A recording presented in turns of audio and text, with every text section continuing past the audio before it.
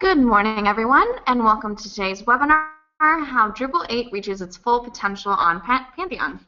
Your speakers for today are Pantheon co-founders and Drupal wizards, David Strauss and Matt Cheney. Just a few housekeeping items to go over before we start. Please make sure you submit any questions you have during the presentation in the question window.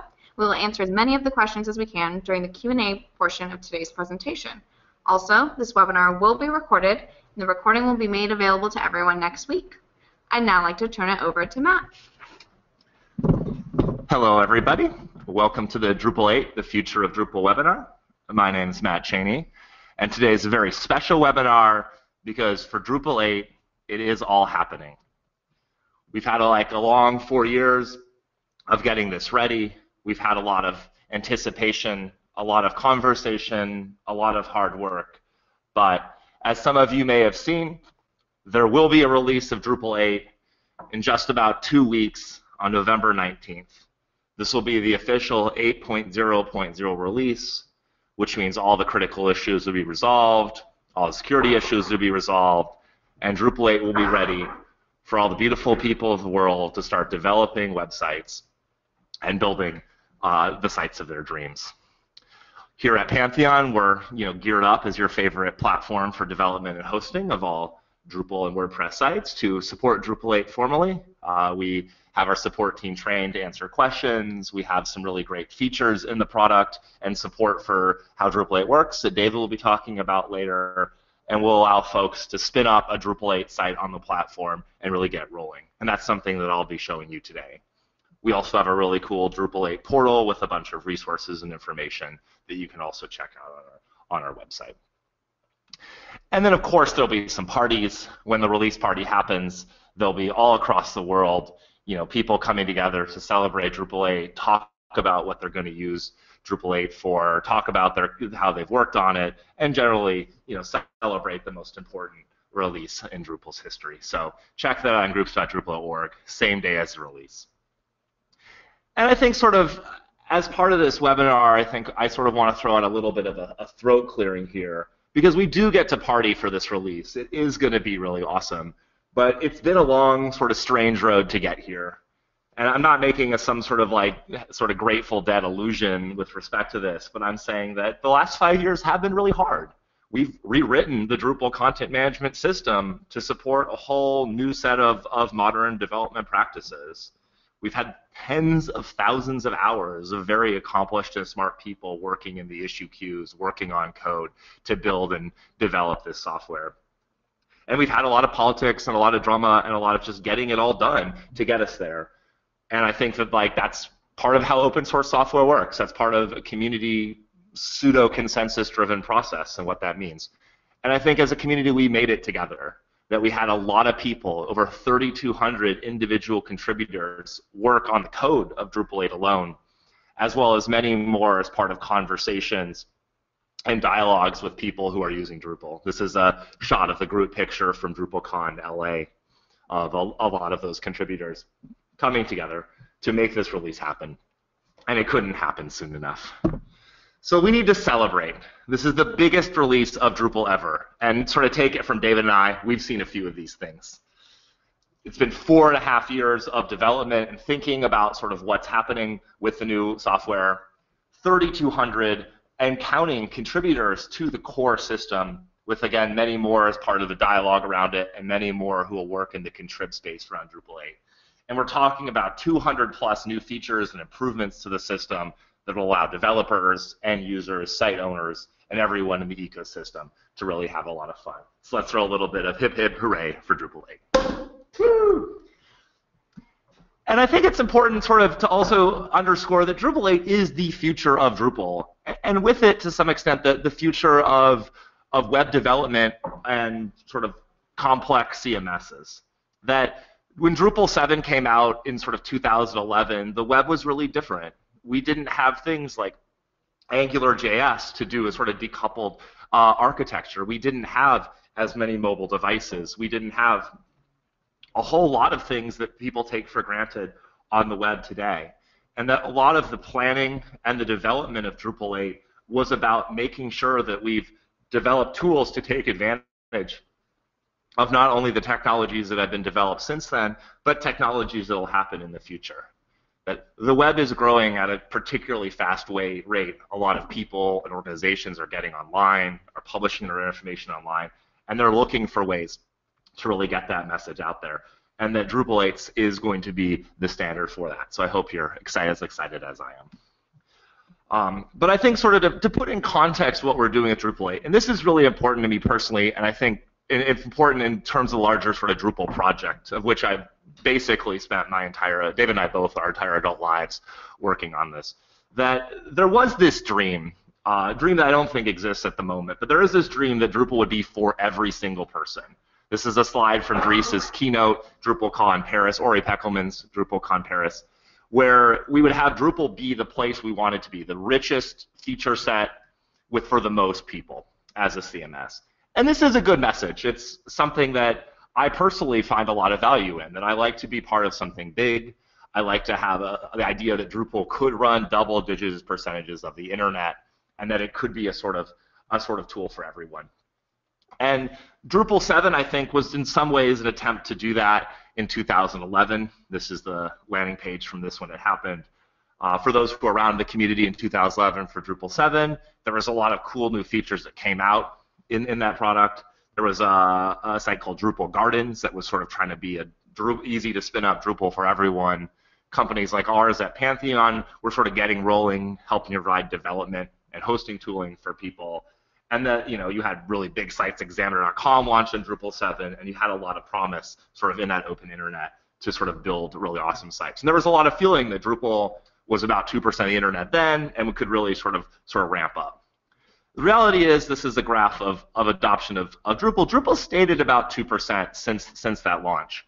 And that's not necessarily bad. In real terms, the internet's growing very quickly. So maintaining a 2% sort of presence is actually really, really awesome. There's new Drupal sites coming online every day. But again, since 2011, the web has changed a lot. And that the kinds of things that maybe everyone would need are not necessarily what Drupal can provide. Because there's a lot of competition for technologies to make websites. That for folks who have played around with Wix or Squarespace, or at least seen their Super Bowl commercials, you have a really easy drag and drop way to create a simple website. And for folks who are just looking to put up a couple pages and a picture, it might make more sense to go towards one of those solutions. They're not particularly complex. They can't do a lot beyond what they do out of the box, but they're increasingly becoming a part of the web ecosystem. And other SaaS services like Facebook and Yelp are providing ways for people to have online profiles, or restaurants or businesses to have their own internet profiles that are pretty feature rich and definitely help sort of get the word out. And why do you need your own restaurant for your establishment or website for your establishment if you have a cool Yelp page? That this is eating away at some of the room that Drupal could have grown. The other place is that I think sort of Dave and I have had the privilege of working in the WordPress community for the last year and a half or so. At Pantheon, we support both Drupal and WordPress, both open source content management systems, of course. And WordPress has been killing it for the sort of general use case. As of today-ish, you've got 24.8% of all the websites on the internet running WordPress. And there's a lot of good reasons for this. WordPress has a great WYSIWYG out of the box, media management, easy to spin up on WordPress.com, as well as a lot of power features that you can do really complex things with WordPress. You can build out some more complex pages. You can run it in a decoupled architecture mode. I'm actually giving a talk at WordPress conference in Philadelphia about how to do this. And you're really seeing a lot of people jump on the WordPress bandwagon. And that didn't mean that Drupal became sort of everything for the internet, but it did mean that Drupal found this really awesome niche of being the kind of thing, here's a market position sort of slide, where to the right you have sort of used by many sites, and then on the top you have sort of high traffic, or we can proxy that for complex sites. That Drupal's been this really good tool for building complex sites. That a lot of the projects that we all work on collectively are bigger projects. They have development teams. They have a lot of programming and work that goes into them, and that's an important role to fill in the ecosystem. So I would say that, on one hand, Drupal's greatest challenge is that it's a set of power tools. It's for professional developers building complex sites with substantial budgets to get them done. And that's difficult because that's not for everyone. But on the same time, it's also Drupal's greatest opportunity. That having the ability to have a tool that's for power use cases that can build stuff under the hood to make things really great and can provide a lot of that foundation is something that will allow us to build a really free and open web. Because in the world of content management systems, there's a spectrum of what sort of our world needs. We need some small sites, blogs, personal websites, things that are quick and easy to set up, have some good admin, but can more or less get it done. But we also need more complex things that can integrate with external services, that can be highly performant and scalable for millions of users, and can accomplish pretty much any kind of feature we want. And in the world of sort of the really big websites, there's this thing called web content management, where you have some proprietary solutions like Adobe's product and Sitecore that are trying to provide those proprietary options. And I think there's a belief sort of in the Drupal community that Drupal can be moving more in that direction for those bigger projects. And I think that's good, because open source software free and open source software is important. It's winning on the web. It's approaching 26, 27% of almost 30% of all websites. It's important for how we organize our technical work and how we expand stuff in the future. And I think as web developers, we want to sort of emphasize that Drupal 8 is just one tool in your box to develop websites for your customers in the future. We still have Drupal 7. It still will work really well. There's a fork of Drupal 7 backdrop that's trying to extend some of Drupal 7's functionality by adding things from Drupal 8, like WYSIWYG configuration management. We still have WordPress for those kind of projects. But that Drupal 8 can be one of the many ways that we can make a better web for everyone. We can have the right tools for the job. And a lot of this webinar is trying to talk about the features of Drupal 8, why you really like it. We're going to show you how it works, do a quick install, and then talk about sort of some stuff on Pantheon that makes it really great. So I'll turn it over to David to talk about sort of the philosophy behind Drupal 8 and sort of what it is. So in many ways, Drupal 8 is the most complete CMS that we've ever delivered in terms of the out-of-the-box functionality that you're getting. You're getting WYSIWYG, you're getting views in core. Drupal 7 was already moving that ball forward by putting fields in core and providing better integration with the database layer. In a lot of cases, you can build a site on Drupal 8 by configuring your way to a site and then only working at the front-end layer. And that front-end layer is the friendliest layer ever with Twig. So to go into some of the details, the best part, in my opinion, of what Drupal 8 has done is it's embraced Pi, which is proudly invented elsewhere. It is the opposite of not invented here syndrome, which we had pretty well established as a community for most of our releases up to 7. What this means is that if someone else is doing a project that is related to Drupal, compatible with it in, say, PHP, deliverable with a packaging like Composer or Symfony, we can integrate that functionality into our project, be able to leverage contributions that they are getting and improvements they are making without us having to make them.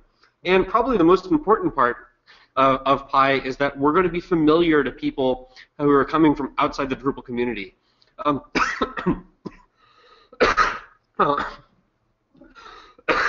Excuse me. For every change that we have to embrace as a community and relearn as developers on Drupal, people who are coming from outside Drupal are going to find it all the more familiar with the tools. And one of those big foundations is that we're now built on Symfony, which is one of the most popular frameworks for PHP. This means people who are PHP developers, not just Drupal developers, are going to be able to leverage what we do in our project, make contributions that can be improving Drupal sites, and understand how our framework works without it being filled with kind of Drupalisms that people have to figure out. And one thing I would add, I think, that's really nice to see is that I feel sort of on the web we're experiencing a sort of PHP renaissance.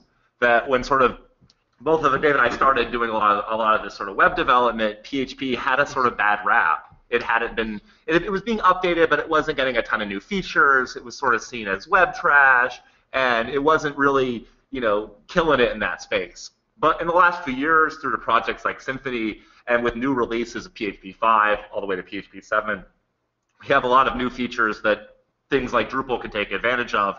And I think that's one of the reasons why PHP runs 80% of the web, is because it's increasingly building the features that people need to build the internet. PHP 7 is going to be a serious challenger to Node.js, in my opinion, because it is just going to be offering a runtime that offers most of the benefits in terms of performance, but with a language that is just easier to work with. And with all the improvements that have happened through PHP 5 up to 7, honestly, a language that's easier to code in and easier to maintain projects in than Node.js. It's also composer-friendly, which is dealing with the greater PHP community well beyond what Symfony is. Composer is kind of the new generation of build systems for PHP, and Drupal 8 is going to be shipping out of the box with composer-friendly metadata, so that when you want to integrate additional composer elements, whether you want to integrate Drupal into a larger composer project, it's going to be there for you. If you love Drush Make, you'll love Composer. Yeah, it is like Drush Make taken to the nth degree in terms of better build systems, better kind of community project libraries, so that people can ship their code and make it available through Composer without necessarily having to just go through, say, Drupal.org. Another thing is that we're much more object-oriented and namespaced, which, when it's done right, and I think that a lot of it is done right in Drupal 8, it's about hiding functionality and complexity that you don't need to deal with on a constant basis. You can see kind of this control panel here, where when the panel is down, you see the essential buttons, and then when you lift it up, you basically get all the detailed functionality. And that's what a lot of this is doing here, where before we were kind of using conventions, but you had to look at the entire control panel, and we kind of highlighted a few buttons on it. Now we're taking advantage of language and framework level support for enforcing this and having good development practices. It also means that all this complexity is digestible by things like integrated development environments that can parse all this data and show you what interfaces you're actually working with without you having to read through it and read through coding standards. We're also taking migrate to upgrade as part of core now. This has actually long been the practice all the way back to Drupal 4.x releases through 5 through 6 for the biggest sites, because let's be honest, the in-place upgrade was rarely safe to do, especially if it was done over the web. And now that we're doing the migrate to upgrade, we're doing the same sort of manipulation of the content, moving from old sites to new sites, as the professionals have long done. So we're kind of putting power tools in the hands of every user. But Drupal 8 doesn't just have better tools for doing the front-end development with things like Twig. We're also including things like rest.module in core, which is sort of a gateway to including all sorts of other front-end novel ways of working with data and information. Everything from using Drupal as a mobile application backend for say, a native app on Android or iPhone, to building headless Drupal so you can use whatever front-end toolkit that you want. So whether you're building the front end in Drupal or building the front end outside of Drupal, Drupal 8 is offering really neat tools. There are also lots of performance improvements to Drupal core, where before we had a monolithic bootstrap where we went through a lot of work and spent a lot of time initializing things before you would have any usable way to deliver a web request. In Drupal 7 and earlier, you had pretty much 3 choices. You could either do a full bootstrap and have the full APIs of Drupal available. You could kind of end the bootstrap early by doing some of the early kind of boot hooks for Drupal, which you would only have access to a fraction of the API then. Or you could ship just a raw PHP file if you really needed to get the best in performance. But with the capabilities of dynamic class loading combined with the URL routing that Symfony offers with the core that we've included there, there's no longer a reason to have only a handful of finite choices of how much you want to load before you are able to handle the request. The capabilities that you need will dynamically load as you access them. So the fewer things that you use, the quicker that your request will be. And it's less a case of where you put it in the bootstrap or in the process of delivering a page, and more about minimizing dependence on resources. Drupal 8 also has massively improved caching. Up to Drupal 7, what was happening is typically a cache key could only get generated after you had done most of the work for generating the item, because it was typically some sort of hash or generation based on the pre-processed data. So really the only thing you could skip was the HTML rendering of the data that you would harvest out of the database for individual elements on the page. Drupal 8 changes all of that, and it changes it in two ways. First of all, it more explicitly maps what the keying of an individual item is, which means that we can determine whether we can hit the cache really quickly, much faster than we can in Drupal 7. And because there are elements like a serialization of the permissions array plus the URL, as seen in this example here, it's actually intelligible to systems outside of Drupal, like Varnish, which means that we actually have a fresh, I mean, like, it's always been kind of a promised land of doing ESI with Drupal, where you could integrate individual elements at the edge or in a CDN, and Drupal 8 actually makes that reasonably viable without tons of custom work, because the caching system is actually centric around how that sort of element gets indexed at the edge.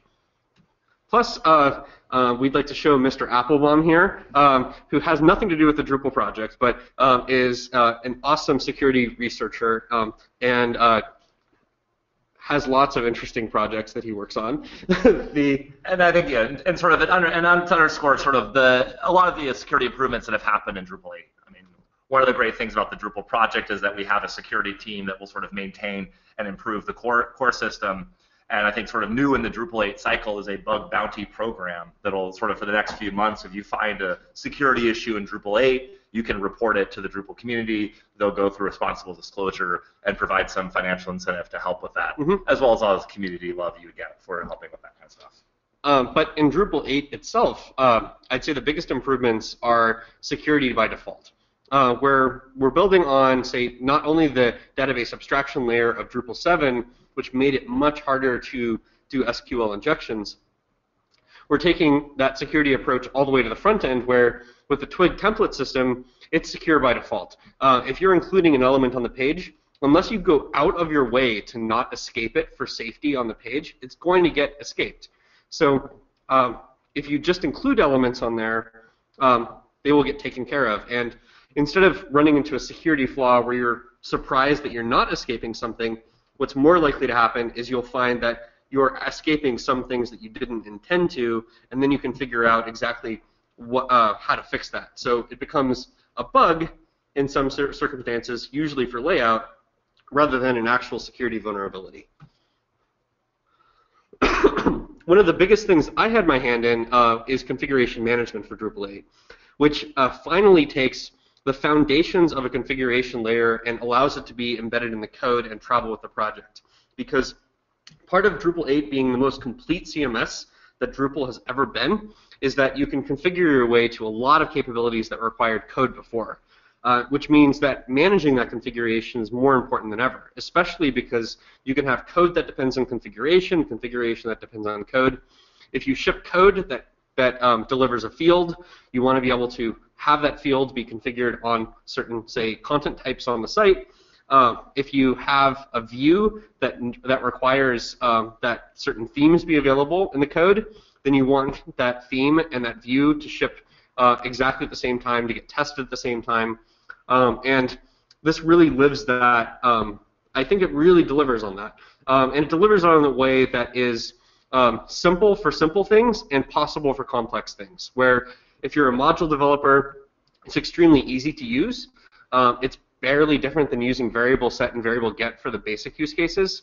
And for more complex use cases like making schema changes on configuration, it's now actually possible to identify that new configuration is being vacuumed up and respond to it.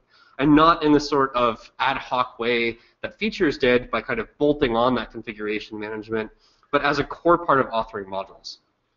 And this is both of our favorite features in Drupal 8, and we'll be showing a demo of how this works later. And handing back to Matt. Sort of more on the sort of front end and the sort of end user experience. One of, I think, the really awesome things that happened really early in the Drupal 8 cycle was the move to take the views module, which is one of the most popular and useful modules in Drupal, and put it into Drupal core. And this was actually a whole lot of work. This wasn't just like take the contrib project and commit it to the core branch. This was about taking views and rewriting a lot of it to fit more into the Drupal sort of core sort of process, as well as modifying Drupal core screens like the administration content screen and file screen to use views by default. And then I think this, from a sort of adoption standpoint, could be really awesome, because previously, if you installed Drupal off Drupal.org as a new user, you really had to figure out that you also needed views to do something interesting with your website. And that was a blocker for certain people, created some frustration. Having views in core allows people who just get Drupal for the first time to have a more complete content management system and have that views module already installed and natively supported by all of the different components of Drupal. And sort of much like that, the other feature that I think is really awesome is that a lot of additional field types, things like having a reference to another content item, or a URL link, or a date field, or an email field, or a telephone, all really important types of data that you would want to store as those things in your content management system. Those all previously took their own modules that you would have to get to make them work. You would need to get entity_reference. You would need to get link. You would need to get data API. You would need to get email. You get all of these different things bundled in. And not everybody found those modules. People would abuse the text field to sort of work for these different things. But by bundling them in core, there's a standard way this data will be stored and validated, and it will create a situation where you can just with Drupal core, you can do a whole lot.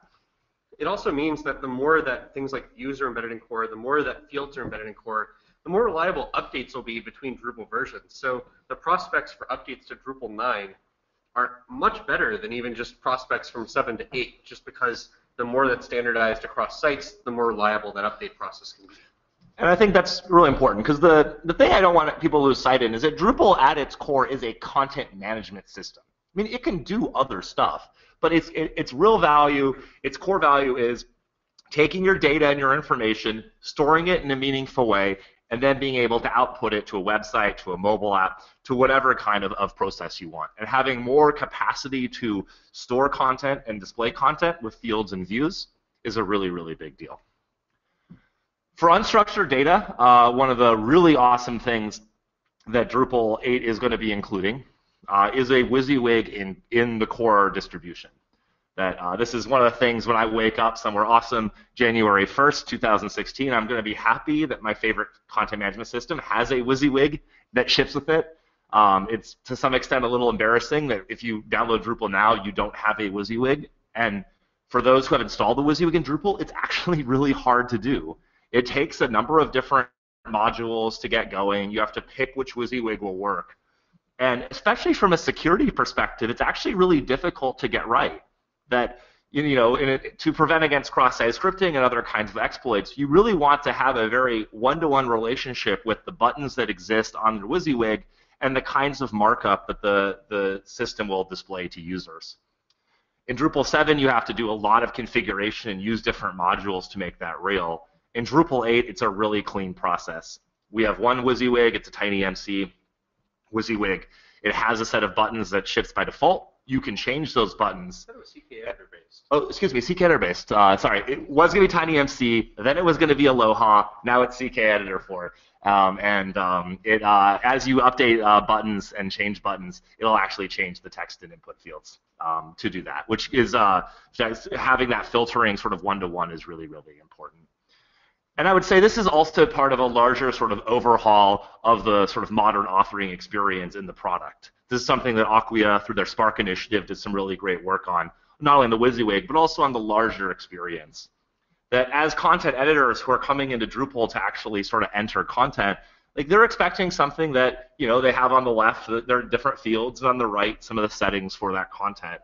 And to making that process as easy and as user-friendly as possible. That not everybody is a developer who understands HTML and just write that into a field. That you need to have different tools and processes to actually allow people to have really clean authoring experiences. That's what makes websites really great. And I think that's something that Drupal 8 has done a lot to work with. And I'll show a little bit of this later. In addition, we also have a really cool sort of inline editing kind of functionality. This is something that CK Editor allows us to do, where we can actually have the individual fields, be it images, tags, body type, where you can actually sort of through an edit link start to actually edit it on the page. And this is something that may not be that useful in practice for a lot of people, but it's something that for certain use cases will totally make it work really well, and will also help Drupal demo really well against some of the bigger WCM systems that have this functionality. But it's just another tool that you have sort of as an administrator to help to build the best possible site and keep the content fresh. Additionally, Drupal 8 has taken a really sort of mobile-first, mobile-friendly approach to the design. One of the things that'll be awesome is that the core themes that ship with Drupal 8 will be responsive and ready for mobile devices. This establishes a set of patterns and processes for sort of doing that for new themes that you would build. As you know, a lot of you are familiar, the number of mobile devices in the world is just taking off: tablets, cell phones, etc. And that, you know, as Drupal seeks to be sort of a really good system for a lot of different people to use, supporting those different devices natively is important. Yeah. The REST API is key to that too, because in a lot of cases you want to provide the native mobile experience, and then you can use Drupal as the content backend. Yeah, and I think in some ways I feel like that's sort of what Dave was saying. That's sort of one of the mantras of Drupal 8 is that there actually gets to be a really nice separation between the content you're storing and the presentation that you have. And that, you know, making sure you have a clean presentation that's responsive and uses HTML5 like Drupal does is really important. But being able to sort of separate your presentation layer from your sort of data store is really important. And that brings us to the modern templating system called Twig that is now shipping with Drupal 8. And Twig is, I think, for front-end developers, very much a game changer for Drupal. That previously, if you were going to build a Drupal theme, you had to use this system called PHP Template that was like made in a basement in South Africa like 7 or so years ago. And PHP Template was awesome. It got Drupal where it was. But it required a lot of programming, and it had PHP in it. It also, you know, you had to be a little more of a professional sort of developer that knew a lot of the back end of Drupal to make it work. Twig is great because it's very much about, here's your templates, here's some tokens that are swapped in, but you can work with it like normal markup language. That you don't have to have as much concern for the security of your templates, because that filtering is happening by default already. You don't have to do check planes or filtering out XSS to make that work. This is also very much, as David was saying, part of that proudly invented elsewhere philosophy. This is something that Twig is something that Symfony uses already. It's something other projects like look at and work with, and it's a pattern that's familiar to people. And it's not some just Drupalism we invented. It's something that other people use, and we're continuing to improve. And that, I think, is really, really important. Bringing us even closer to the possibility of being able to configure CSS and HTML your way to an actually pretty sophisticated website. Which we would love to see happen, I think. But Twig will be awesome. It'll make front-end developers really, really happy. It'll improve the security of Drupal sites, and it will help us do some really awesome stuff.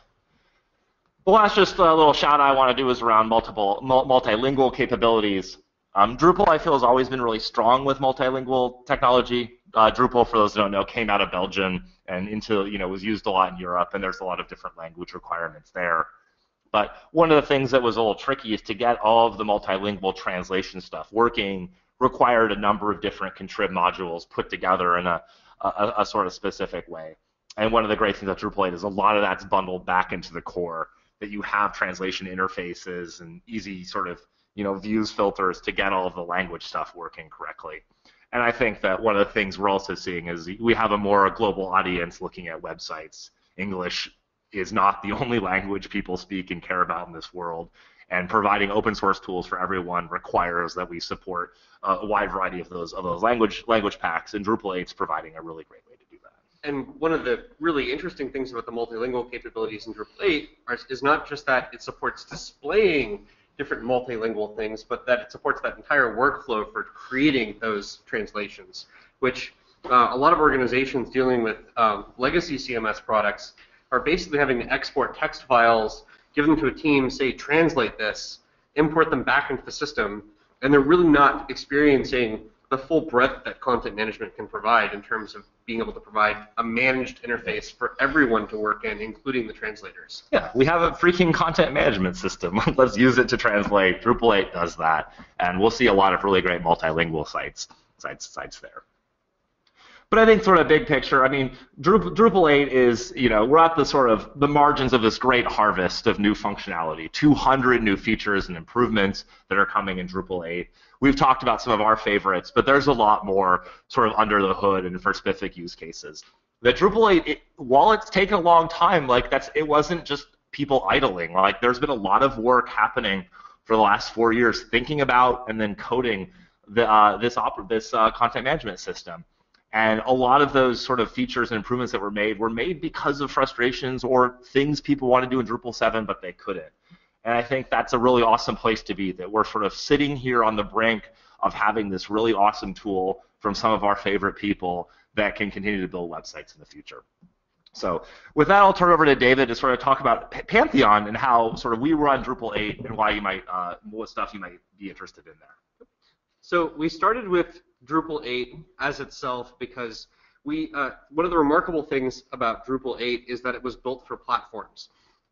Pantheon's always been built for Drupal, but this is the first Drupal that's been built for platforms. And a lot of the capabilities that Drupal 8 introduces are ones that you realize simply by deploying Drupal 8 with the existing capabilities on these platforms. But I wanted to highlight some of the things that are uniquely available as you work with Drupal 8 on Pantheon. First of all, we have one-click spin-up of Drupal 8 now. This has actually been the case for a while through going to the landing page, but it is now one of the top options for every time you start a site on the platform. This means that we have full support for it, all the way upgrading through the release candidates, through the release, and it's safe to start projects that you're actually planning on delivering to customers on Pantheon. This is not just a toy anymore for Drupal 8. We have our entire support team set up, not only having documented all the integrations with Drupal 8, but ready to handle your inquiries for building serious projects on it. And of course, we'll let you spin up the most current site. It's RC1 here, but we have RC2 currently being deployed for new sites. One-click updates have been on the platform for a long time, but because Drupal 8 includes a ton more in core in terms of views and configuration management and Twig and all these other sort of projects, part of Symfony, that the one-click updates are more comprehensive than ever. That means that there's less that you have to keep track of in terms of contributed modules, and the ability to script this and use it from the GUI is going to go farther than ever for maintaining sites. And if you haven't played around with our one-click update technology, it's super awesome. Today you install a Drupal 8 site, it'll install an RC2, you'll have it, you'll start developing. When RC3 comes out, you'll have an email sent and just one button to update to RC3. Then when the actual 8.0.0 release comes out on November 19th, you'll have one button to upgrade to that. That'll all be managed in Git, and it will allow you to stay up to date with that technology, which is awesome. Yep. And one of the other things about migrations with Drupal 8, I mentioned the migrate module already and how it's turning the best practice into what's delivered in Drupal core. But in this case, one of the key things to be able to realize that value is to be able to simultaneously be running your Drupal 6 or 7 site and your Drupal 8 site.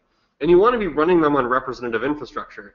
You don't want to be setting up an arbitrary VMware server just for your Drupal 8 site so that you can run the version of PHP and the database you want. You don't want to be wedging Drupal 8 into an existing cluster configured for Drupal 6 or 7. And you don't want to have to spin up an entirely separate pre-production cluster just to be able to test out your migrations to 8 and be able to get your kind of pre-migration backlog filled out for any kind of things that you need to finish before making the leap. So this is ideally suited to systems on Pantheon where you can keep your Drupal 6 or 7 site, you can keep running the version of PHP that you're running on there, you can run the correct Drush version with those releases, you can simultaneously set up a kind of single stack or kind of HA cluster for Drupal 8, you can test migrations to it, and then you're going to be able to get an immediate list of things that you may need to fix or that didn't migrate properly, because knowledge is really powerful early in the process, knowing what is making the jump properly and what's not. So because it's free, we recommend trying to set up a Drupal 8 site as soon as you're ready to, and trying out that migration technology so that you can see what works for you. Yeah, just to sort of underscore, for Drupal 8, when you're upgrading Drupal 8, you're going to need to rebuild your site. Drupal 8 is like 95% new code. It has a lot of new functionality you'll want to build and take advantage of. And that realistically, you want to move your content from your Drupal 6 or 7 site to Drupal 8. All of the programming and the theme and stuff you will redo. And that's okay because, it's been a while. You want to create a new sort of fancier website. And we'll allow you to do that really easily on Pantheon. And we have a really nicely hardened stack to run Drupal 8 with all of the components that you would expect. I'll go into the details of some of the other components, but of course the key runtime is PHP 5.5, which we've been running for years through our experience with WordPress. It's actually really important to have experience running PHP 5.5 because a lot of things have changed since 5.3 and 5.4. One of the most important is that the op cache from Zend is now the standard baked-in release. APC is basically going by the sidelines at this point. It's still technically compatible with 5.5, but we wanted to run what is faster, actually less buggy. You may have seen errors in the past with APC where it says like a class is redeclared or something like that. Those are bugs in APC. And Zen's op cache just does not have those issues. And since Drupal 8 is more object-oriented than ever, it's more important than ever to be handling these things carefully and efficiently. So we've tuned that op cache configuration.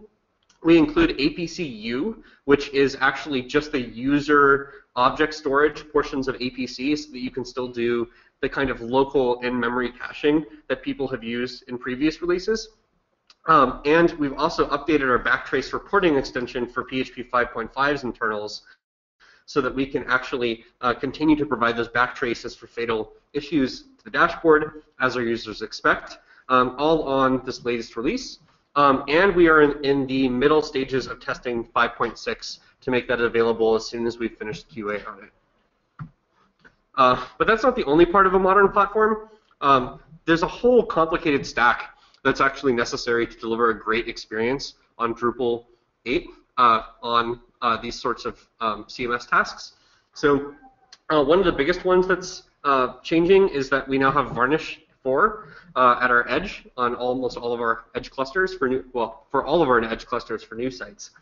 And what that means is that it can stream objects from the backend on a cache miss and coordinate those cache misses so that if you suddenly have a whole bunch of people clicking on a URL, it will basically aggregate those, make one request to the backend, cache that, and service all of those clients in one distribution so that Drupal doesn't have to get hit by a stampede as soon as you get, say, a link on a really popular website.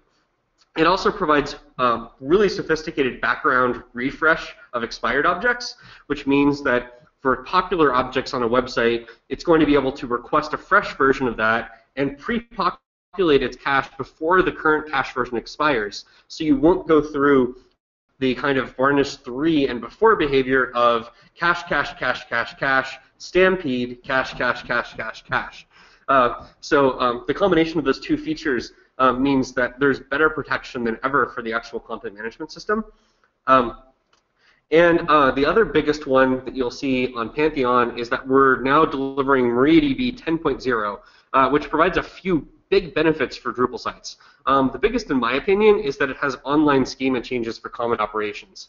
If you're doing things like adding columns to a table, adding indexes, and a few other really common things that modules do on their updates, those actually don't lock the database or even the single table that it's updating at that time, which means that schema updates will generally not take down the live site anymore. You don't have to worry about as much of a maintenance window. You don't have to worry about those visitors getting a bad experience on the website. The other key things are that full text is now available in InnoDB, which is one of the few remaining reasons that anyone used my ISAM. Full text is still not the recommended approach. We still recommend using Solr on Pantheon when possible, but it's still it's still an option, and if you're migrating a legacy project that depends on that, then it's a neat thing. And then there are a bunch of other things that are improvements in replication and NoSQL storage backends that are available in MariaDB that we'll be looking at releasing in the future to Pantheon customers. Drops 8 is our repository for Drupal 8, just like we have drops 6 and 7 right now. And we've done 2 major changes. One is that Git is going to be really fast to clone your projects because we've squashed the history. We're now doing a single commit per release, starting with the RCs. And so you're just going to be able to start up those projects that much faster for local development. And we've also changed our method of integration with the platform to be based in settings.php rather than changes to Bootstrap. So all of core is actually 100% stock at this point. And as we've always had some of these features that are really ready to go for CMI, but now that Drupal 8 is approaching release, it really delivers on that dream, I think, because there are a few capabilities in Pantheon that really make that great.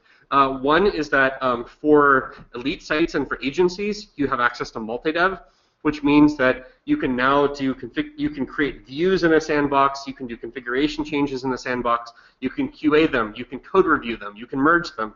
For people doing basic content configuration management, they're now able to do it an almost entirely GUI-centric way, where you can export the configuration. Currently requires the CLI, but I'll show a tool in a second that we're about to release to customers. But when you export configuration from a Drupal 8 site to an SFTP development site, what that means is that it writes out the configuration to the working copy, and we can commit it for you, so you don't have to write any PHP, you don't have to know Git, and you're still able to work on a team that's managing configuration using these tools. So configuration truly flows alongside code, and out of the box, Drupal 8 on Pantheon is configured to write its configuration on export to the right place to be committed to the project so they can follow the normal practices. And I was saying how the complex cases also need to be possible. So not only does configuration management deliver a really nice basic experience of click, click, click, export, commit, and then basically back up the configuration for a site or deploy it, but for really complex cases where you have teams working together, where you have QA, where you have hot fixes happening to a site, that's where it starts to really shine, because you get to take advantage of all of the power tools that Git offers to manage that data just like you're managing the code. And then back to the simple cases, I was mentioning how we are putting the finishing touches on a configuration export tool for people using SFTP development. For those not super familiar with development on Pantheon, SFTP development means that Drupal can update its own code files in that development environment, and you can connect over SFTP to write new files, and then you see those changes on the dashboard, and you can commit them from the dashboard. So with the export configuration button and SFTP mode, you do not have to use any CLI tool, you don't have to know Git, and you don't have to do anything other than click in Drupal to configure what you want and then deploy it out to production after you've done QA on it. And with that, I will hand you back to MMLC. All right. So that's like a lot of cool stuff. I'm using it with Pantheon, and there's definitely more stuff to come. I mean, this is Drupal 8 is obviously a serious release, the future of Drupal. And at Pantheon, we care a lot about Drupal and are very interested in building more tools. But let me go ahead and show you sort of how all this works. Drupal 8, of course, is available on Pantheon right now. You can go to pantheon.io/d8 and spin up a site right now to try it. But I'll go ahead and sort of show you how that kind of stuff can work. This is the Pantheon dashboard. I've already gone ahead and logged in to one of my many accounts on the platform. And one of the great things you can do is when you create a new site, we now have, my great D8 site for today. As our spin-up technology, you name your site, it'll give you a URL.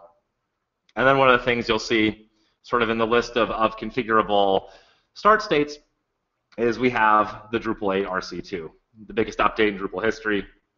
And with one click of a button, you can go ahead and get it installed.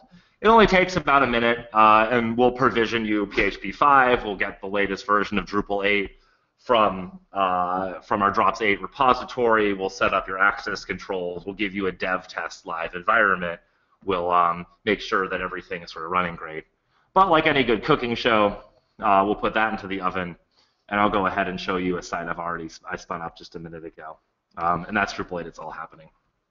So once you basically complete the installation, you'll get a sort of place that looks like this. Should look a lot like Pantheon normally, except it's now running Drupal 8. The only thing that I've done is actually just done an export of the config and built a dev test a live environment. So we have dev dash right here. Congratulations, you installed Drupal. We have test, and we have live. And one of the things sort of I want to show off sort of is not only does it run on Pantheon, hey, Drupal 8, this is awesome, but that there's this opportunity to use the configuration management tools that both Dave and I spoke so warmly of to really make really awesome sites. So one of the things that you'll sort of see sort of in this Drupal 8 situation is you've got a lot of the normal stuff that you're sort of used to seeing, but there's some new stuff. For example, we've got this toolbar at the top that's sort of similar to administration menu in Drupal 7, but this is called toolbar, and it's like just part of Drupal 8. It's also awesome because it's got really great responsive properties, same as everything in the Drupal 8 themes, so that you can use it on a mobile device or a tablet as well. But I think having that bar at the top that's used for everyone is going to be really important just for administrators and everything else. On the Manage Content screen, we have a really great list of all the content on our site. We don't have any at the moment, but one of the things you might notice is that this actually is a view right here to list the content. That's not just some hacky like table-like rendered table like in Drupal 7. This actually is using the views module, and you can extend this or modify this later. When we hit Add Content, we have a sort of normal article and basic page situation. But when we actually go in to actually edit the individual page, we have that publish screen. So we can, migrate, post, and, this is, you can actually use all the different WYSIWYG tools right out of the box. This is something previously we would have had to configure and really struggle over. Now it just all exists, and I can make sure that it gets, dealt with relatively easily. And I can go ahead and publish that, which is really awesome. In the sort of module space, you can see under Extend, there are actually a ton of different really cool modules that are part of core. A bunch of stuff from some of the field types we talked about to views to other stuff have all been added into core. So in some ways, core is the biggest release ever because there's the most modules, but it's also the kind of thing that a lot of these technologies, things like migrate, that you're going to really be interested in using to migrate from 6 to 7 to 8, are already included. You don't need to find them elsewhere. They're fully integrated and supported by the core development process. But probably the coolest module is that configuration management module that we talked about. It's available under, of course, configuration. And it allows you to actually do the kinds of managed workflow deployments that I think are going to be really important in Drupal. So because you're going to have a use case like this. I'm a developer. I'm working on my new site on the dev environment. I just started it, and I want to actually go and start to create some content. So I can go into my dev environment, I can look at my content types, and I can decide I'd like to actually start to build a blog system. So I could say blog and call it a burst of genius, because that's actually pretty generous to myself, but we'll sort of create that content type, and we'll go ahead and add some fields to that content type. One of the great things, as I mentioned, is we have a lot more field types than we do out of Drupal 7 out of the box, which is really great. We can have, date, email, this kind of link, these kind of things. These are pretty awesome, as well as, do images and this kind of stuff. So we could go ahead and do an image. We call it a blog image, and we can start to add that kind of stuff there to the thing. And this isn't anything that's going to be super crazy for Drupal developers, but I think the really great thing in the context of Drupal 8 is that these are sort of configuration changes that previously were sort of difficult to actually take from a dev environment to a test environment and then to a live environment. that these are things we have. Some solutions, Drupal 7, there's like a features module and some other stuff in Contrib that you can use. And those are not bad solutions, but they're not perfect either. And they're specifically not core solutions. So they're constantly sort of chasing the different modules they support and trying to make it all work. One of the great things about Drupal is that this kind of stuff exists in a more structured way. Because there is this configuration management technology that David was talking about.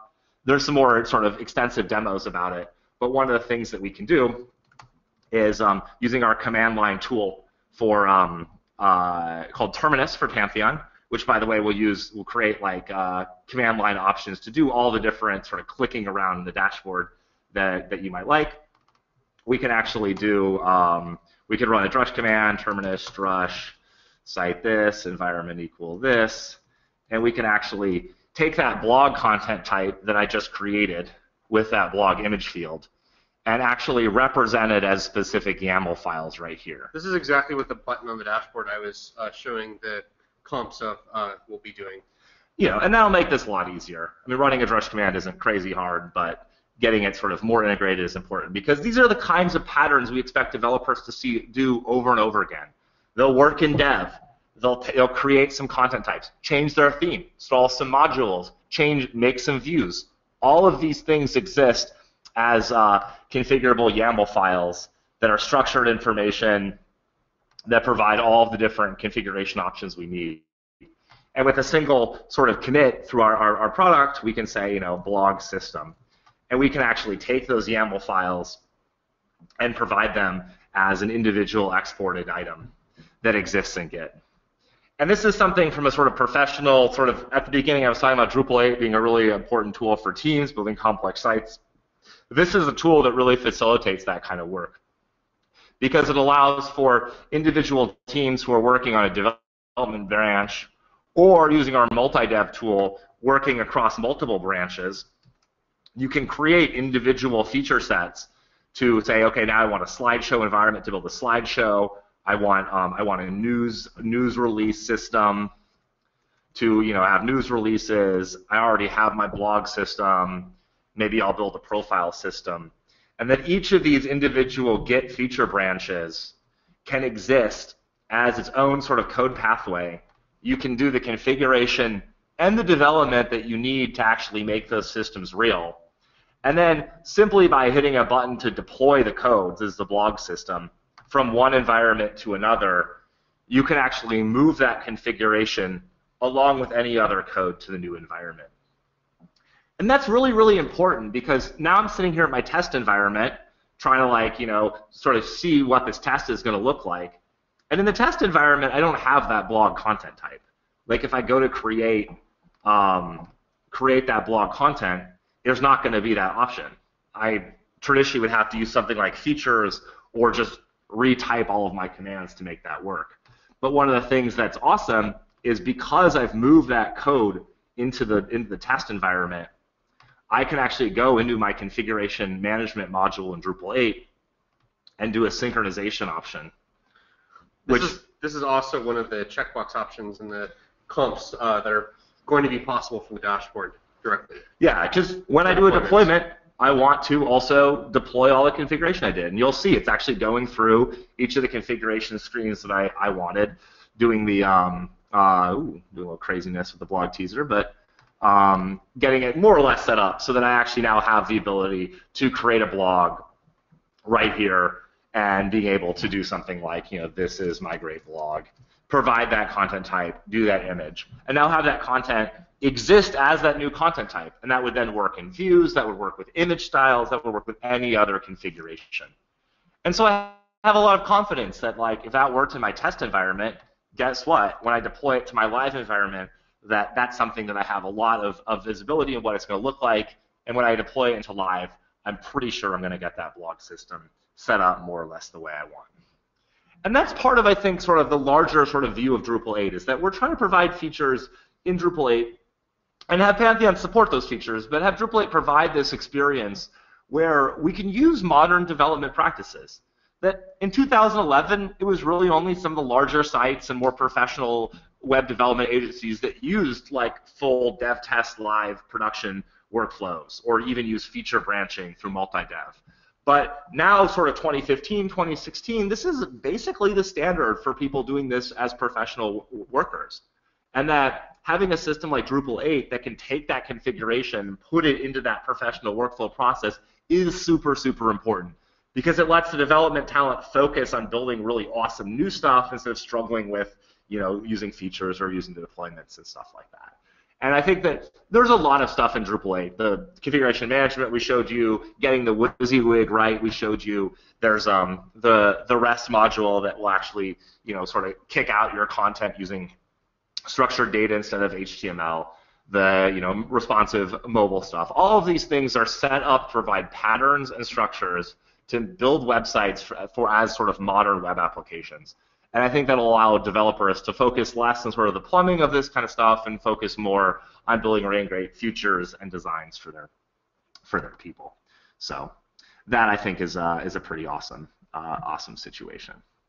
So with that, that's just a quick demo. I just wanted to show off the configuration management because that is our favorite feature. But I'd also say, like, Drupal 8 has 200 individual features and improvements, and this is something that I would recommend that all of you jump into Drupal 8, try it on Pantheon, try to do a migration, play around with it yourself. That's really important just to learning and everything else. So I'll turn over to David to close this out. Yep.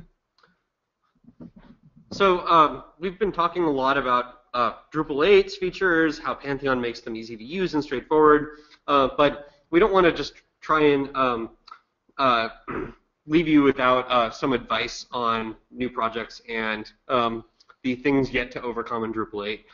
One thing is that we believe that you should start developing with Drupal 8 today. New projects should probably be on Drupal 8. About the only thing I can think of that is truly a hurdle for Drupal 8 projects is probably Solr support, and even that is probably going to be landing in the next few months. So starting off with brand new projects on Drupal 8 is almost like this is the best time that I've ever seen in terms of a Drupal release and it being capable of building projects. But it takes some work. For every feature that we've made more familiar to people coming from outside Drupal, it's something that people need to relearn on the Drupal side because it's no longer a Drupalism. It's a kind of either PHP-ism or good software architecture-ism. And you might want to pick up an IDE. There's some really popular ones out there, all the way from PHP Storm to Eclipse with PHP's extensions. But with all of the layers of object orientation, it's sometimes nice to have it digesting it for you. And while the front end looks super similar to Drupal 7, it's 95% new code in the internals. So it's don't expect to find necessarily the same functionality in the same places. It's the biggest transition that has ever occurred on Drupal, way larger than Drupal 6 to 7, or 5 to 6, or 4.7 to 5. And it's also a work in progress. We haven't quite shipped Drupal 8.0.0, so I wouldn't necessarily expect it to be a flawless experience right now, but it's definitely stable enough to get started on projects. And by and large, you probably won't run into blockers that actually prevent you from getting client work done. But of course, be realistic with your launch dates. I wouldn't expect to launch a Drupal 8 site at the end of this month. You might want to have it as a projection for some time. I would say early 2016 is the very first time that I would kind of like take it to production. Yeah, I mean, and your mileage may vary. There are several large Drupal 8 sites that run right now on the internet. I think it depends a little bit on your feature set, on your development team, and also on your experience, because there's a lot of learning that will need to happen for Drupal 8, and you'll need to have some time to ramp up. And we've also moved to semantic versioning for Drupal 8 series, where Drupal 8.x.x is for compatibility. 8.1 will introduce new features. 8.0.1 will introduce bug fixes and security fixes, potentially. So what we're seeing here now is we have the opportunity to be releasing new features on Drupal far before Drupal 9 comes out, and it won't necessarily require a big compatibility shift for sites. Your Drupal 8.0 sites should be updatable to Drupal 8.1 without breaking the sites. And I just wanted to thank you for coming to our webinar to talk about what's awesome for Drupal 8 and what you can find with Drupal 8 and Pantheon. Yeah, it's nice sort of chatting about Drupal 8. There's obviously a lot more really awesome stuff that exists there. But we're also interested in just doing a little bit of questions for folks if they have some questions of stuff that we talked about in the presentation or stuff that just about Drupal 8 that they're curious about. David and I know a lot about it and are definitely interested in sharing the knowledge that we do have. Alrighty, guys. We're going to try and answer as many questions as we can. And let's start with, what are the best resources for learning about the new features in Drupal 8? Yeah, so this is a really great question and something I think Drupal 8, as we mentioned, is like a 95%-ish, rewrite or change to Drupal. There's still a lot of familiar stuff there, but it's, a different style. It's object-oriented programming. It requires, so some of the Symfony stuff, and you're going to need to relearn. I'd also say that like some of the older blog posts and information on this is not actually it's not actually current. There's a lot of stuff that's been written about Drupal 8 that stuff has changed in some ways in important ways. So I would say that first, we have a really nice like Drupal 8 landing page on our website, Pantheon.io/Drupal 8, that has some links to some resources. I also think that having going to the Drupal.org/planet sort of blog series, there's a lot of really incredible programmers and development shops that are publishing really interesting information. Frankly, I would recommend installing it and seeing how far you can get just with configuration, because it's really hard to go wrong when you're just clicking around a GUI in that sort of sandbox. And you'd be surprised how much you can accomplish by just configuring your way to it in Drupal 8. Yeah, I totally agree with that. I think seeing how far you can get, seeing what your questions are really important. Definitely looking at doing some trainings. Our friend Doug Van is having an online training, dougvan.com. He talks about it on his blog. There's Drupalize.me has a really great Drupal 8 training also online, and a bunch of other shops. Build a Module has some really great Drupal content. And these are like online resources. You can watch some videos, sometimes for money, sometimes for free, to sort of learn about your favorite content management system. I'd also give a little shout out if you're actually going to start in and get to do programming of a Drupal 8 module. Drupal 8 modules are different than Drupal 7 modules, and one of my favorite tools is a tool called Drupal Console, which is sort of similar to Drush, but it uses the Symfony console tool.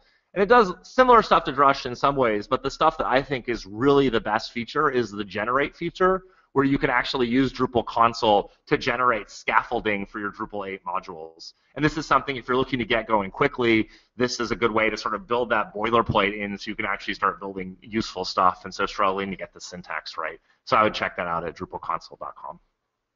Alrighty, next question is Drupal 8 the future? Would Pantheon support Backdrop? Yeah, so Drupal 8 is the future of Drupal. It's not, and it is the future of a part of the web. But it's absolutely our belief that, like, to build a better web for everyone, we need to have a variety of different tools to use. So WordPress is a really important tool. It is great for a lot of different use cases. We think people are going to do very well with that. Drupal 7 is something that people are still running and will be successful with for years to come. Backdrop is a fork of Drupal 7 that has things like configuration management and WYSIWYG. It does run on Pantheon. If you go to the backdropcms.org, there's a try on Pantheon link. You can run it there. And then, of course, Drupal 8. This is an ecosystem of open source options. I think that's sort of the right way to go. Righty, next question. Will Pantheon add a run config import checkbox on the workflow development steps like currently exists for update.php and clear caches? Yes. As you can see on the screenshots here, for the version we're testing, not only is there an export configuration button that makes it staged for committing, but when you deploy, you can see that there's a checkbox for import configuration from code, and you can see an additional checkbox for overwrite configuration changes in database. And that will allow skipping having to go to the actual CMS or running a drush command post-deployment for that. Alrighty, next question. What do you think regarding the performance D8 versus D7? Have you / anybody tested the performance using Apache Benchmark to compare the D7 and D8? So I think one thing I just sort of throw out there for performance for handing it to David, who knows a lot more about this, is be careful of benchmarks between Drupal 7 and 8 on the internet. One very important change in Drupal 8 is that page caching is enabled by default in Drupal 8. It was not enabled by default in Drupal 7. So if you compare the two, Drupal 8's it's just gonna be a night and day difference, and it's not gonna be that accurate just because of that one change. The other big difference is kind of proportional loading of the environment on Drupal 8, where depending on the request you do, the amount of dependencies that get loaded for it could vary wildly. So while Drupal 8 mostly loaded the same environment for every request before executing it, Drupal 8 will not. Drupal 8 will vary wildly depending on what page you're running. I think that on net, it's actually going to be pretty comparable, or possibly in favor of Drupal 8 if caching is configured properly, because it's just done better in Drupal 8, both from the page level all the way down to the object and page component level. And ultimately, that's more important than the actual optimizations within the CMS itself. Yeah, holistically, it's about performance to the end user, and there's a lot of great caching strategies to really improve that in Drupal 8. And kind of on that same note, our next question is, what are the treacherous aspects to watch out for when updating a complex application from Drupal 7 to Drupal 8?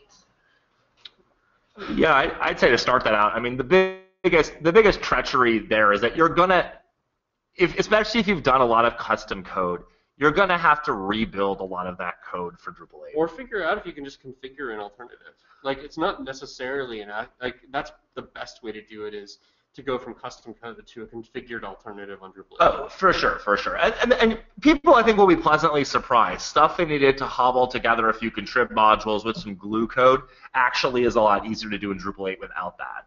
But especially if you have a very tailored custom application, you're going to have to rewrite that application to either use the existing Drupal 8 stuff or new stuff, and that's going to be a bit of work.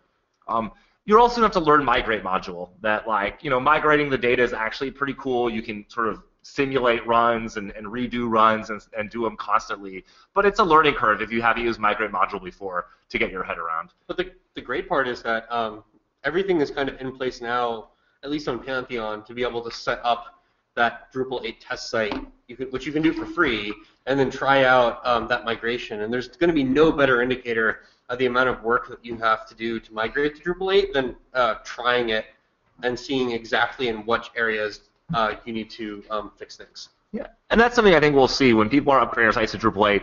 They're going to have a Drupal 7 and a Drupal 8 site running of basically the same site, and maybe nightly it'll migrate the data from 7 to 8 just to keep that going. And so you'll have a lot of time to sort of get it right before you launch. You'll also need to decide whether you want to go kind of front-end natively in Drupal 8 or decoupled front-end, because that will massively affect how you build the replacement site as well.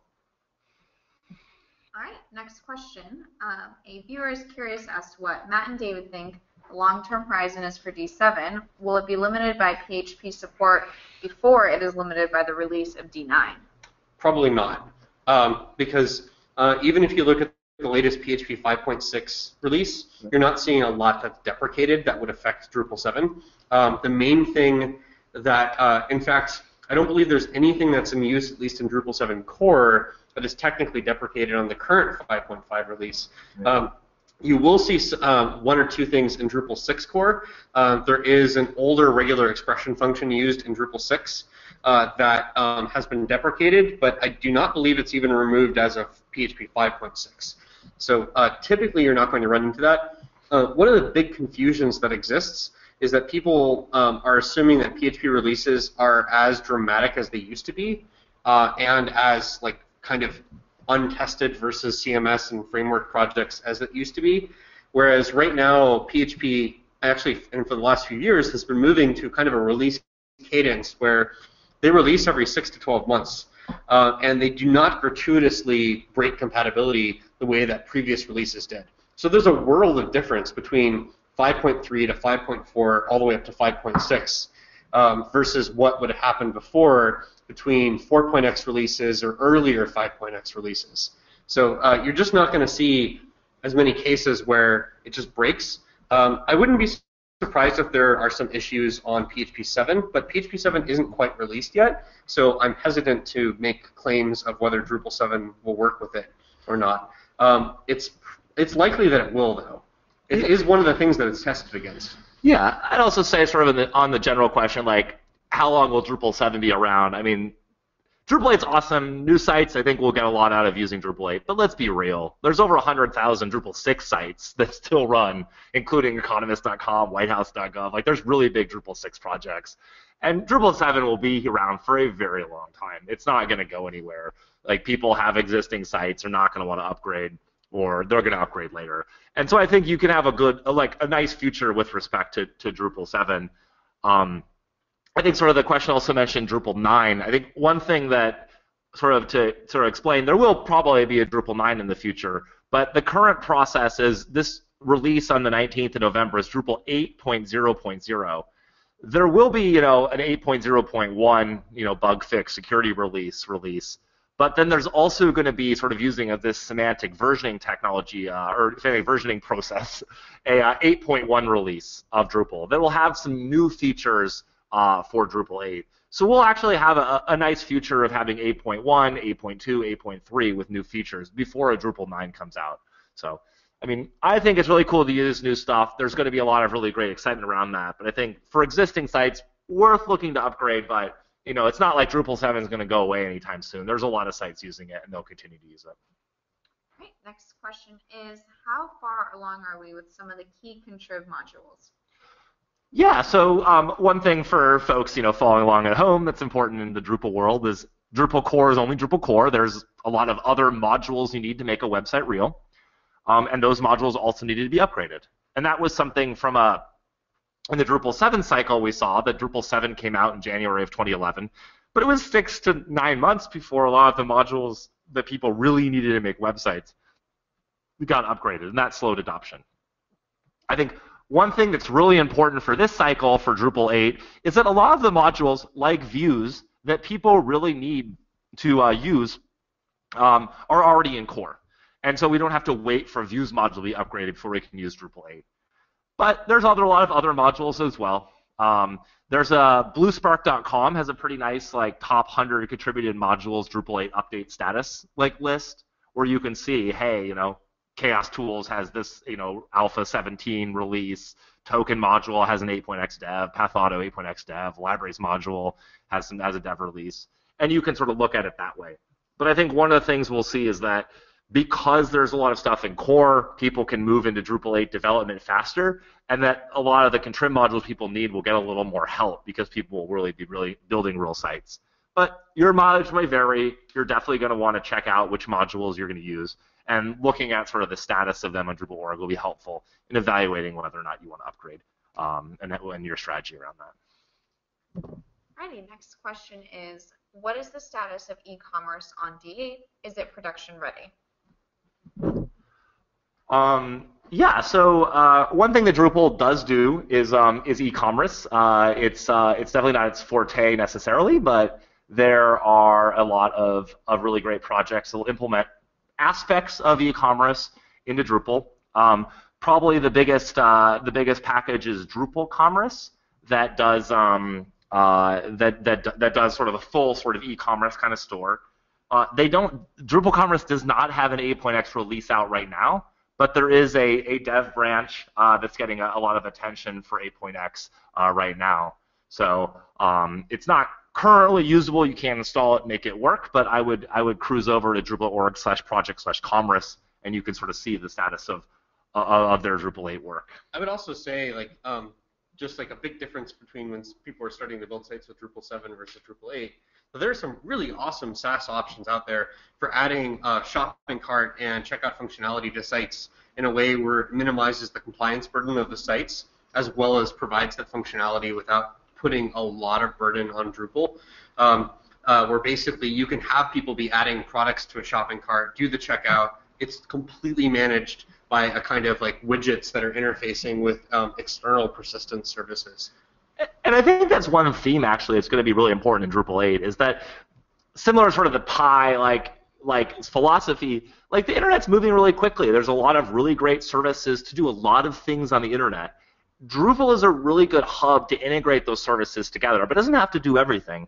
And if you have a really great shopping cart that you can use, if you have a really great, external slideshow thing, a really great, login system, use those instead. Like the Drupal ones are good. If you like them, go for it, but it's not the end-all, be-all. And having Drupal sit at the center of your sort of web experience is a really important and I think useful practice to do that. And I think for stuff in Drupal 8 that you don't see modules for, look for other services you can integrate easily to do that same functionality, and you might be pleasantly surprised with what's possible. Alrighty, next question is, what is the current status of Redis for Drupal 8? So that's an interesting question because we don't currently support it on Pantheon yet.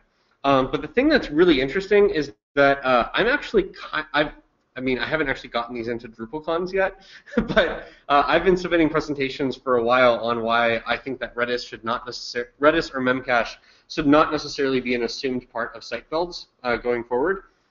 They are useful under certain circumstances, but on systems like Pantheon, where we're running modern relational databases like MariaDB 10.0 that have great threading support and event orientation support for their engine, and then we're running them on top of a lot of memory, SSDs, and really modern Linux kernels with modern storage engines, there's virtually no performance difference between talking to the database for key value store versus something like Redis. And really the value of something like Redis is only shining now if you're either saturating the bandwidth and you want to distribute out that workload, or you are trying to offload more complex data types and operations like queues and locks, which actually most people who even use Redis don't offload those to Redis, and Memcache can't offload those well compared to a database anyway. So I didn't mention it as one of the reasons you might not want to build on Drupal 8 yet, because I would seriously reconsider whether it's actually necessary. So that's awesome. I'd say to the extent to which you do want to check it out, like there is the Redis project on Drupal 8 has a sort of upgrade roadmap, Drupal node 22.33.413. A lot of the work had been being done on GitHub. But I think one of the things you'll see with Drupal 8 is that not all the old practices you did for Drupal 7 are necessary, and that your mileage might vary in trying to figure out sort of what's performant and what works as well. And I think that's pretty important. So some of the biggest sites on Pantheon don't actually use Redis right now with Drupal 7. Right. Next question is, since Matt is here, what's the status on Panoply re D8? Oh, lovely. So Panoply is a Drupal distribution of Drupal 7 that tries to sort of provide more out-of-the-box features for Drupal. One of the things that really frustrated me and a lot of folks at Pantheon with respect to installing Drupal for the first time is that it didn't have a lot of these features you need to build a website, like views, like entity reference, like a WYSIWYG, like a better admin experience. And Panoply was basically a distribution that built a lot of those features in Drupal 7. So if you turn on Drupal 7 with Panoply and look at and then turn on Drupal 8, there's actually a lot of overlap. That I sat down with David Snowpack, who's the co-maintainer and sort of lead maintainer now of Panoply, and a lot of the features that we need to do to bring Panoply up to Drupal 8 are already in Drupal 8. We don't need to support a new admin interface or a WYSIWYG because we already have them. The real sort of work on Panoply for Drupal 8 is around panels for Drupal 8, which is actually doing really well. David Snowpack, who is doing a lot of the work on that, along with Tim Plunkett from Acquia, to get Page Manager and panels ready. And I would say if you're interested in Panoply and follow the panels module, Page Manager work for Drupal 8, and as soon as those get into a pretty good state, we'll roll a version of Panoply with some of the drag and drop and other technology as well. But it'll be a slimmed down version. A lot of what Panoply did for Drupal 7 is already in Drupal 8, and that's awesome. Righty, we have time for just a couple more questions. We'll rush through these. The next one is, what are some of the D8 features that didn't make it in core that you would like to see in 8.1? Great. So we worked on Drupal 8 for 4 years. We got a ton of features in. We did not get every feature into Drupal 8. I think, not to do too pie in the sky, but I think two things that I really thought would have been awesome in Drupal 8 and could be in Drupal 8.1. The first is really first-class media management. that media has always been sort of a tricky thing in Drupal. Having the ability to store different kinds of entities and having them work, sort of external or internal, I think is really important. Second is having some concept of a layout system. Panels does this in Contrib, but I think there's a possibility in Drupal 8.1 to have a sort of full-on layout system that core can use. That was previously called the Scotch Initiative in Drupal 8, but it didn't get all the way completed. I think building something like that, a panels and core kind of technology, would be really awesome, and I'd love to see that in 8.1. Ready. Our next question is, what will change about live check? Launch check. Yeah. So great question. So there's a module we run on the Pantheon dashboard that you can also run on your own sites. It's called Site Audit on Drupal.org, Launch Check on Drupal on Pantheon. And it's basically a set of static analysis for your Drupal site. So one of the things that'll be pretty awesome is that some of the things it's checking for and other kinds of static analysis checks for aren't as much of an issue. Some of the security stuff, the filters, some of the caching options, those are done. But we'll roll out a launch check option for Drupal 8. It'll check the kind of stuff that we think is relevant to check, and just try to provide good best practices. The good thing, though, is that Drupal 8 has enforced a lot of best practices by default now, like, for example, turning on page caching by default. And those are things that we will no longer, we'll still check for, but it shouldn't be as much of an issue.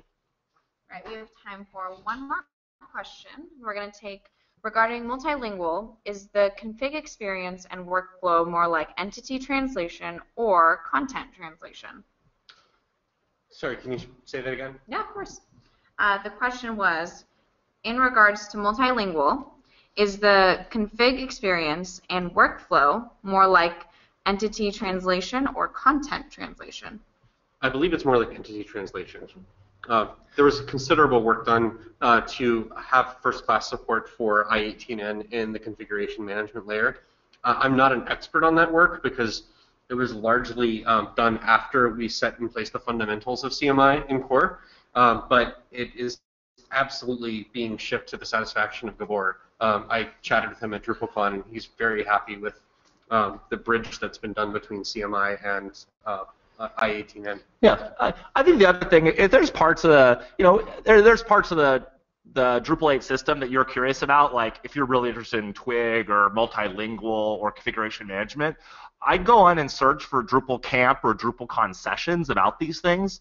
There's a full hour of multilingual stuff from DrupalCon LA, a full hour or several hours actually on Twig.